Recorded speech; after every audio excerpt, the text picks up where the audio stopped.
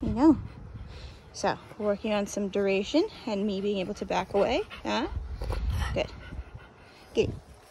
So, here's how I do this. I'm going to reward away from me. Sit. Take a step back. Good. Get it. Reward the opposite direction. So, it breaks the habit of coming straight to me for her reward. And instead, she thinks, good. Good. Get it. She thinks that she gets in the pattern of getting her reward behind her. So instead of coming straight back to me,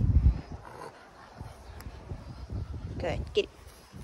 She waits there because it's closer to the treat. If I'm going to drop the treat behind her, she might as well stay where she is and get the treat back there.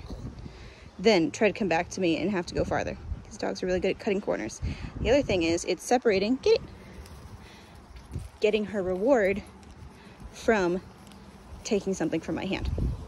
So I can do it just giving her a treat here from my hand, but she'll be more inclined to get up and come towards me when I back up. Good, get it. And I'm using bigger chunks and throwing them on the cement so that she can find them, so it's not an additional thing she has to do in order to get her reward. She just has to move away and go grab the treat.